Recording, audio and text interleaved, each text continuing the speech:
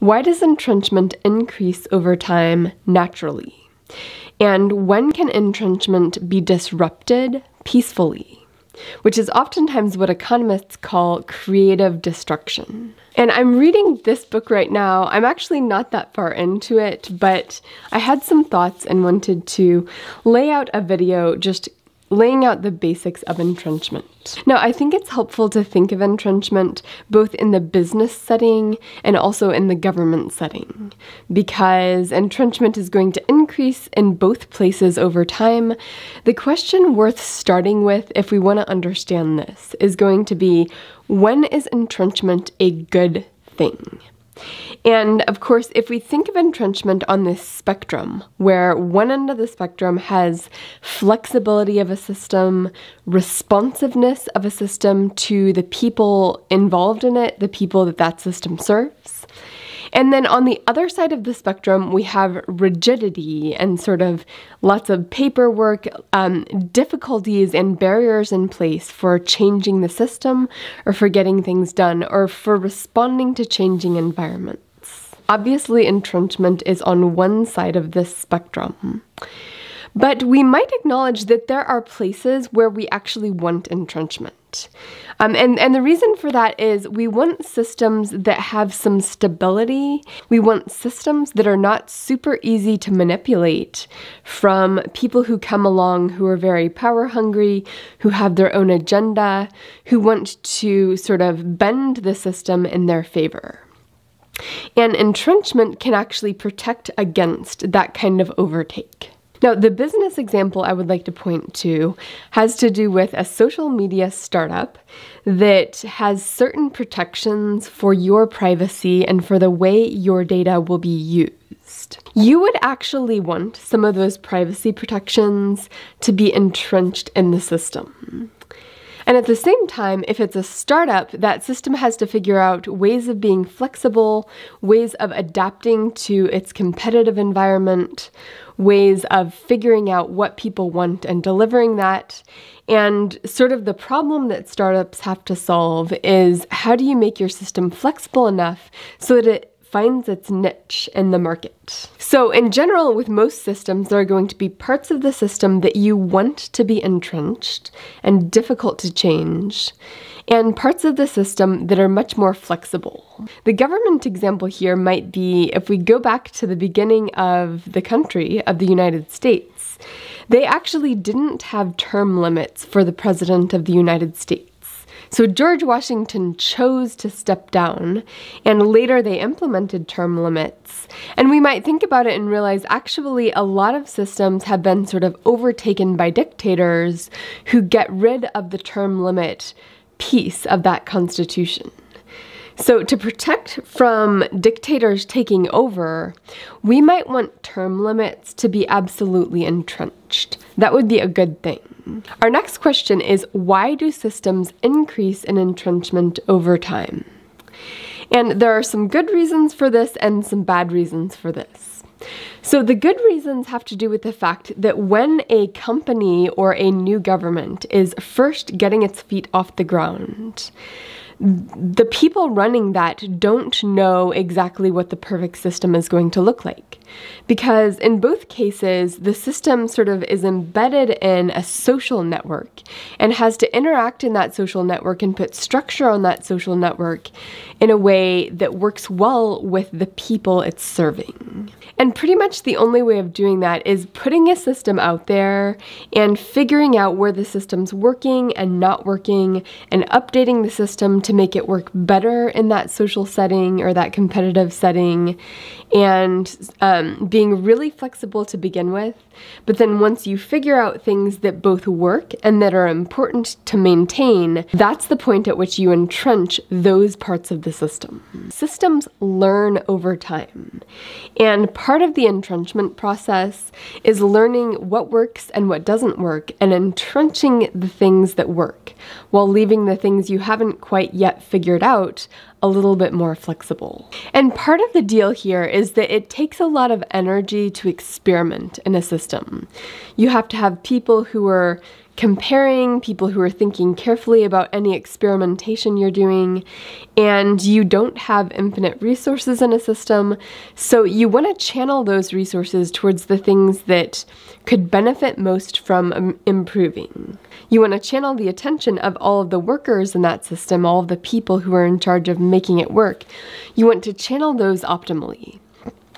So once you've figured out that something is working really well, the best thing may be to entrench that so that nobody has to pay attention to it, nobody has to maintain it or do all the upkeep, it's just fully entrenched. And therefore your people can go and pay attention to other problems that matter to improve the system incrementally. So that's the good reason for entrenchment to increase over time. What about the bad reason? Well, the bad reason is basically about gaming the system. You're always going to have people that recognize the power of a system and come in and try to use the system to serve their own purposes. So over time, and as the system sort of gets more transparent, as the system is out there for more people to figure out all of the different mechanisms at play, you're going to have more and more people figure out how to work the system, how to game it. And as long as those people are sort of giving advantages and bringing people into the system that are their collaborators, their co-conspirators, then that group of people is probably going to entrench the system to their benefit over time. So this gets at the answer to our next question, which is, when does entrenchment become a problem? And there's basically two reasons entrenchment could become a problem. The first and the most obvious is this sort of people using the system to serve their interests rather than the interests of the entire community. And then the second potential problem is that the system is entrenched in a way that works well in the past, maybe when there's horse and buggy, or maybe when there's phones, or maybe when just the world looked different. Maybe the system has entrenched the parts of the system that work well in that past environment.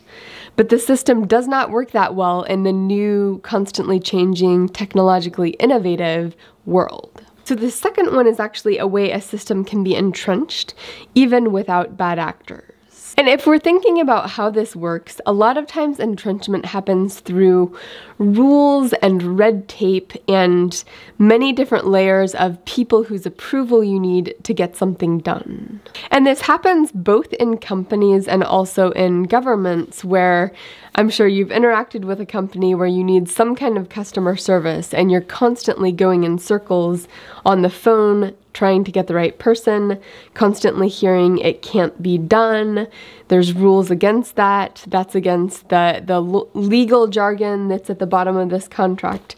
You've been part of systems that do that. Now, in the business setting, a lot of times there's a trade-off between the size of the business and this kind of a red tape. Because there are obviously competitive advantages to being large, there's monopoly power, there is economies of scale, but the larger a system is, the more parts of it need to be entrenched for it to actually function. And of course, the same thing is true of government bureaucracy, where there's all kinds of sludge. The book Sludge is actually a great book about just sort of government inefficiencies and barriers that are in place to try to protect the rules, but which can really get in the way of making a system functional. Now, our last question is, how do entrenched systems get disrupted?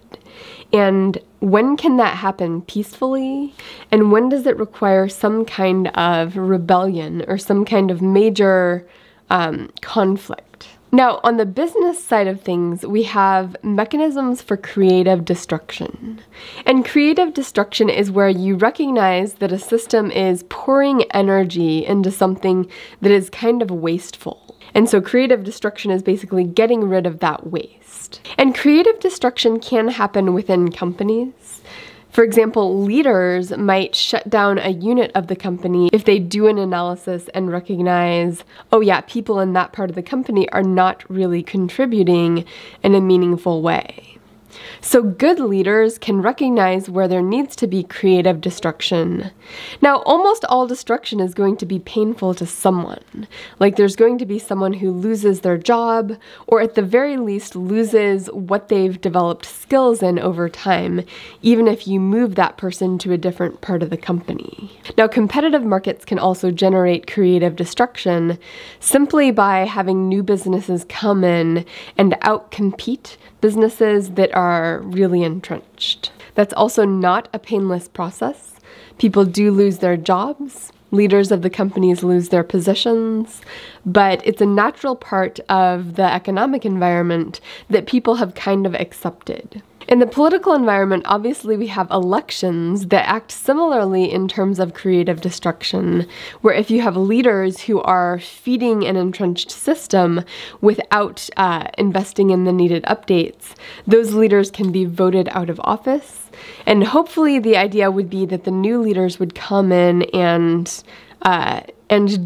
take the steps necessary to get rid of the entrenched parts of the system. But of course, if you have a lot of money being exchanged behind the scenes, people being set up by perhaps corporations or big money to serve their interests, you could get a situation where even though elections sort of overturn the people in charge, the people who end up winning the elections are all so deeply connected with the system and the money and the sources of entrenchment that nothing actually gets creatively destroyed. And in some ways, that's where rebellion comes into place.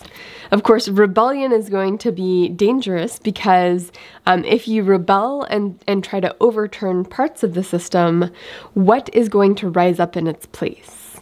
And that thing that rises up could be bad, could be good. It's something we've never seen before.